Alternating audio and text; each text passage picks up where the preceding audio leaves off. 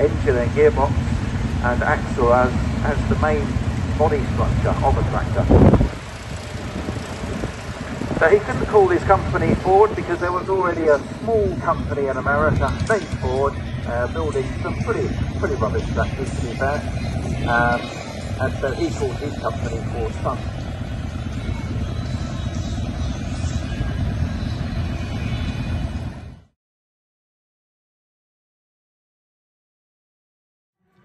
Morning, it's another Monday. It's now Monday afternoon. I've spent the morning a bit on the Defender. I've put the Anderson connectors in front and rear. The rear one is for the winch on the trailer and goes straight to the secondary battery. And that'll be the main one that I use for jumping, like jump starting other vehicles, etc. because it's on that main battery and the power cable short. I've got one on the front now, which is directly connected to the battery in the truck. So in the event that this is a bit low, I can always connect onto here, or it's going to be the position where I put the trickle charger when I get one at home in the garage. But I'm not going to jump anything heavy off that because it's not as thick a wire. So also we have put the conduit on the cables for the air compressors. They're done. And what else have I done? Oh, I've mounted the fuel cut-off switch because that was just rattling around. And obviously if that goes upside down, then it'll cut the fuel. So I've now mounted that. But I've just had a call to say that my landlord's Freelander is making a horrendous noise, and can I have a look? So I'll insert the video.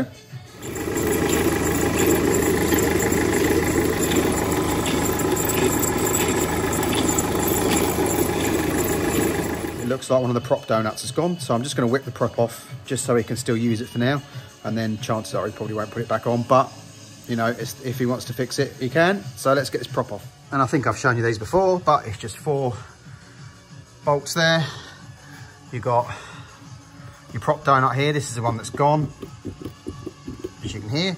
Your prop donut here, and then 6 bolts on the front diff. These run absolutely fine in front wheel drive, no problem at all. So let's quickly whip that off. Right, I've knocked up the bit in metal from my vent. Obviously it needs to be welded up and just finished off. The pipe's arrived, so that needs to be drilled and welded on there and there.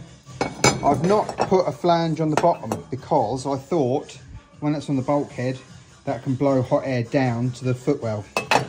So I'm gonna, once it's all welded up and straight, I'll just trim a little envelope out of there, a little window, just so there's some airflow going down into the footwell.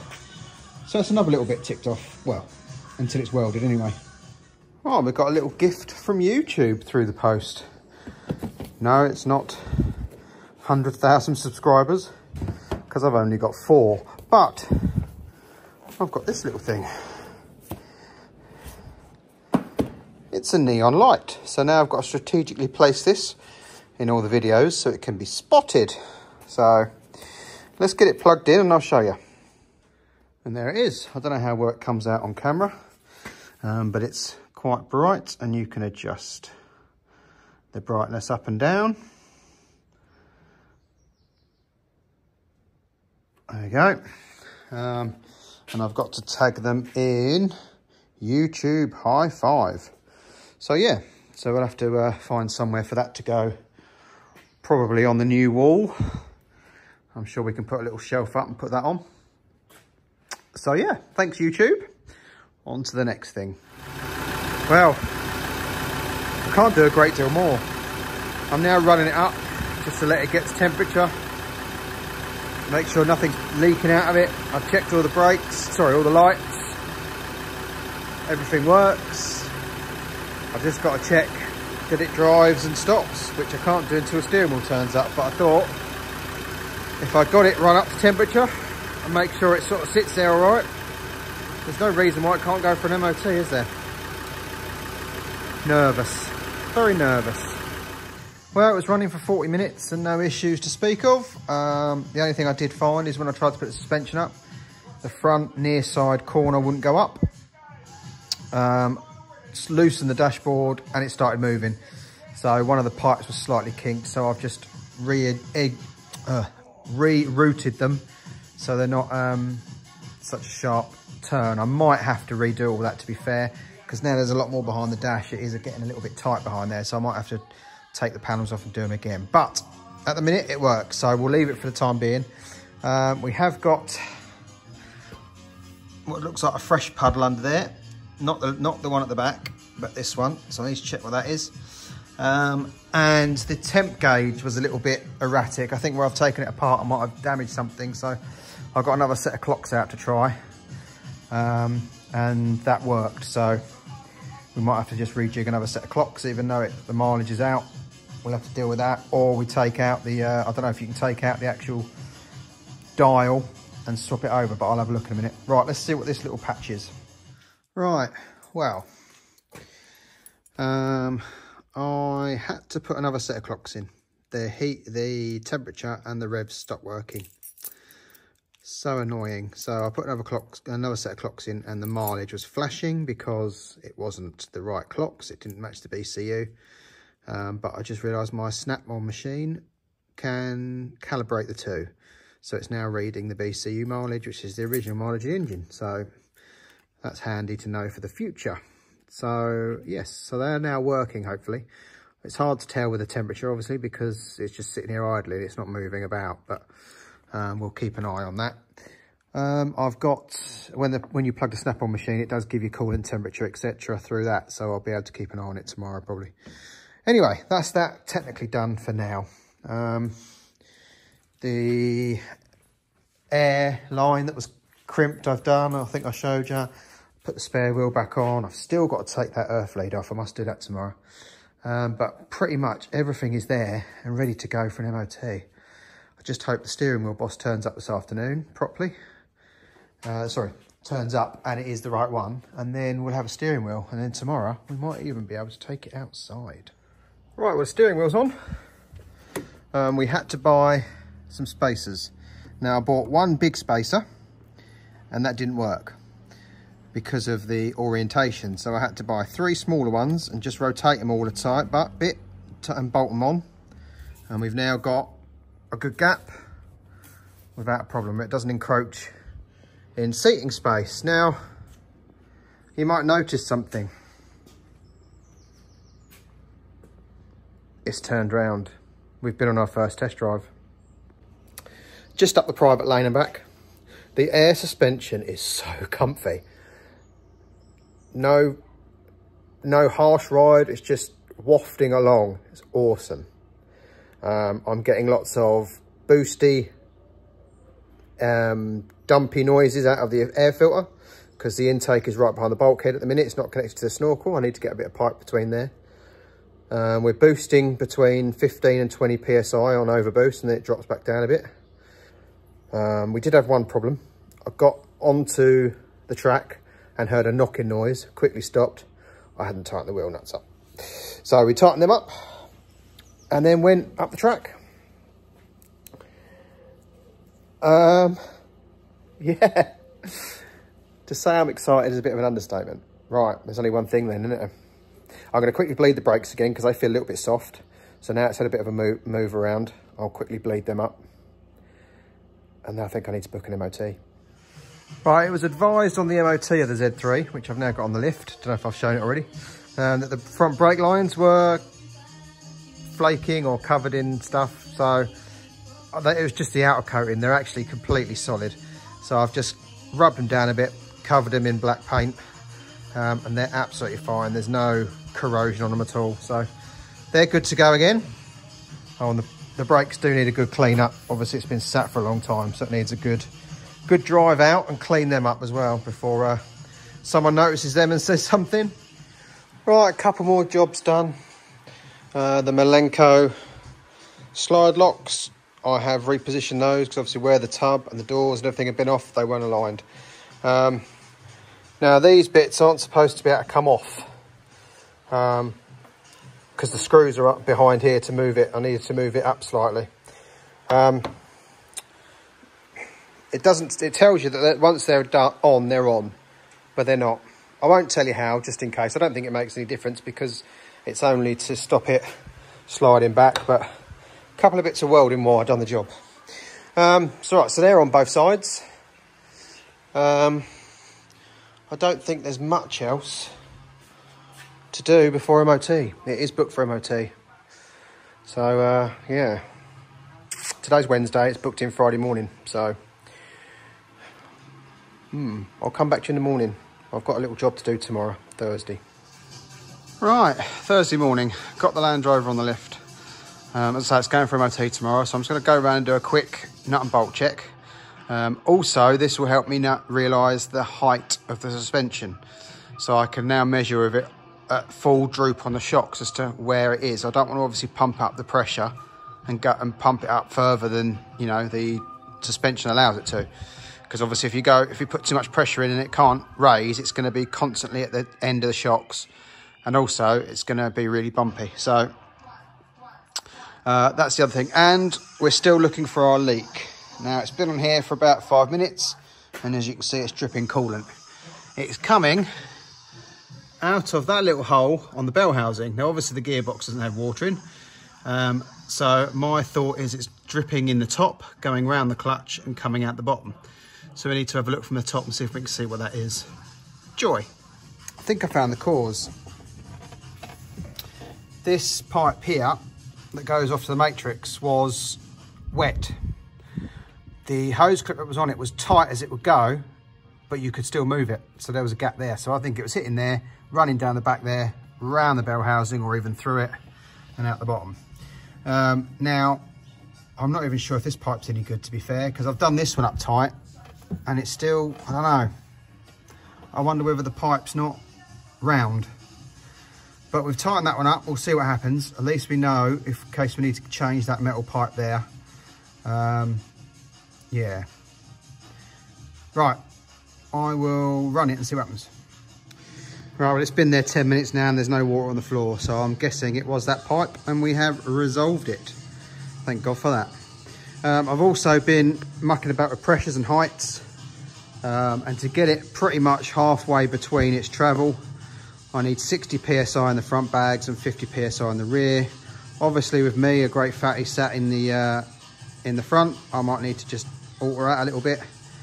But yeah, that's about right. So that puts us halfway between our travel, so we can go up another 10 centimetres and go down 10 centimetres. We've got about 20 centimetres of travel. So what's that? Over 6 inches, so probably 7 or 8 inches of travel. So there, that's that remedied. Right, so next job, we're going to hook this up to a trailer, make sure all the electrics work, and see how it sits with a loaded trailer on it. I'm not going to drive anywhere, just going to use it in the yard just to have a look. Right, so it's time to bring the other Defender in. So using this as a towing vehicle just to move it around. The front is still at 60 PSI, the rear is now at 80 with that on it. So it's something we'll have to keep an eye on. I don't know what pressure the bags are good for, but obviously a Discovery 2 lifts 3.5 tonne and sets level, so we'll have to look a bit more into it, but that's not too bad. Yeah, it's all right. So it's time to get this back in so we can start work on it next week. And the plug inside the boot seems to do the job, but the car don't roll. Ah, that'd be the chock I put the other side. Take 2.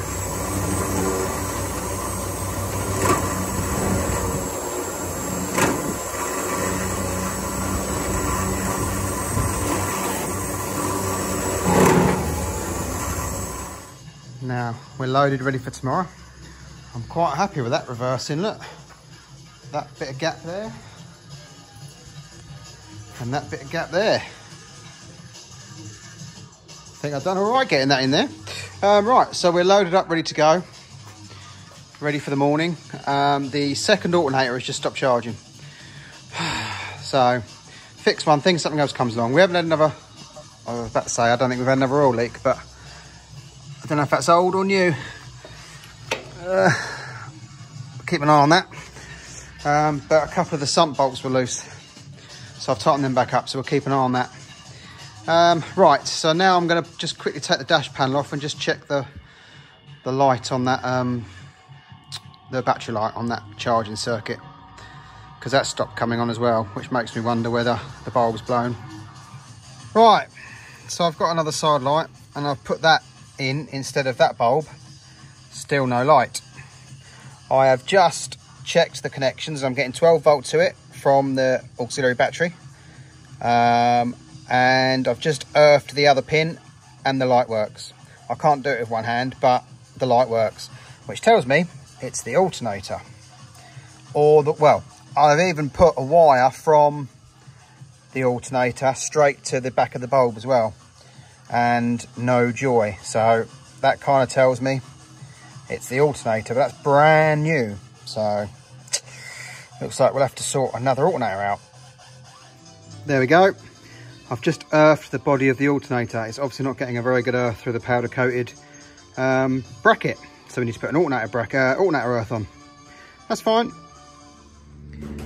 We have returned from the MOT. It didn't even go in the MOT. Got there, got it off the trailer, no brakes.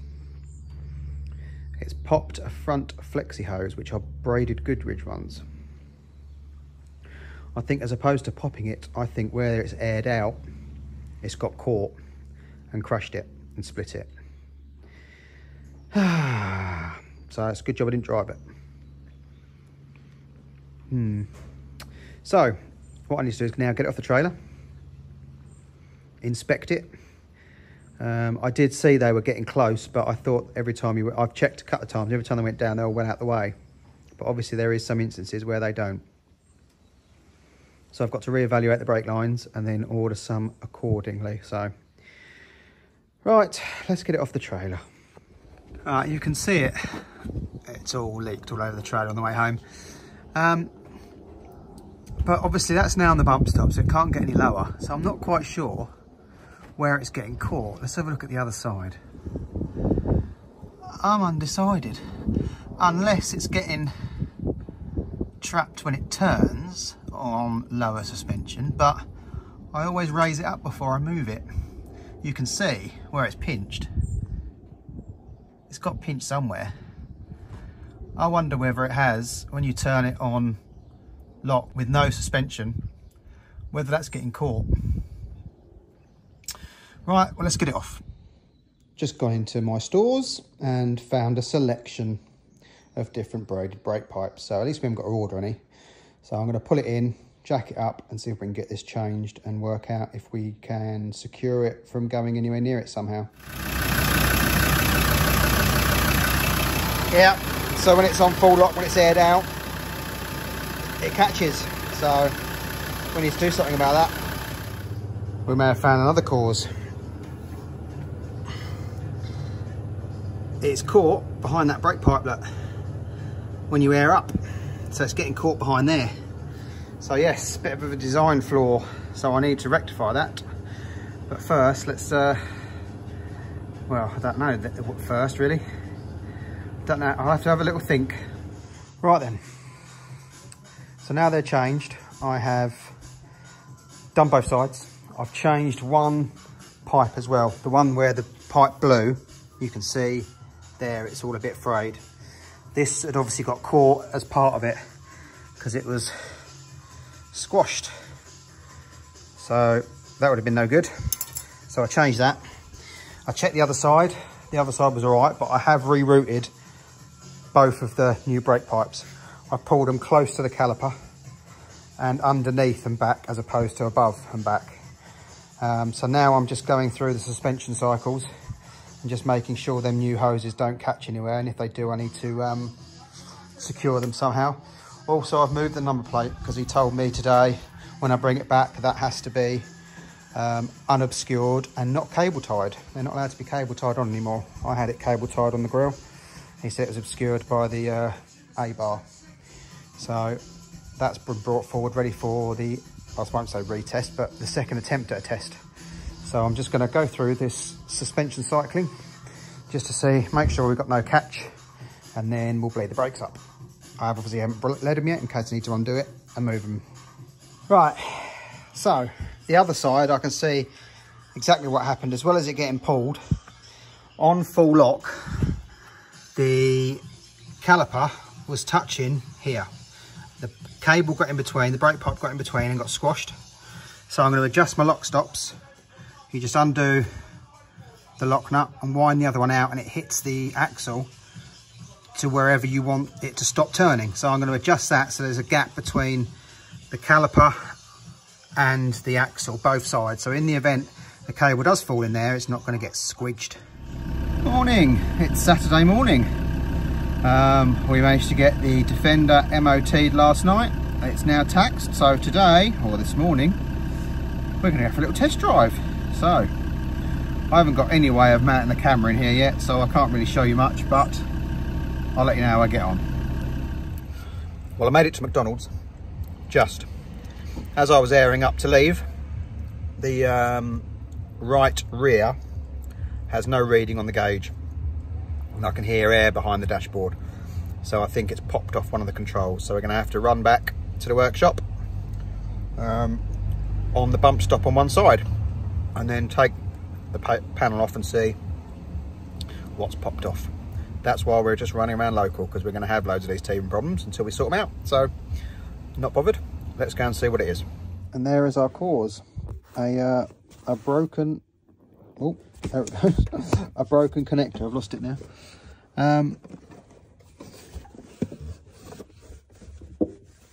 God knows where that went. But anyway, yes, so that had popped out. So while I was in there, I took the time to just move the wires, change some connectors over, just to make it run a bit smoother, because it was quite tight when you pushed it in. So I think a lot of them were were quite stressed. So I've just put some right angle ones on them so the cables come in and forward as opposed to having to curve. So hopefully that might help the situation. So we're all up, we're all holding pressure, so let's go for another test drive. Right, we've got the Solus connected up so we can keep an eye on the coolant temperature, just to make sure our gauge is working. So we'll just go for another little drive. And there we go, it was all worth it. It fits in my garage, aired out, with the cage, and even the lights on the top. I think that's a win, and that's where I'm going to leave this video. Thanks for watching. Like, subscribe and share, and I'll see you next week.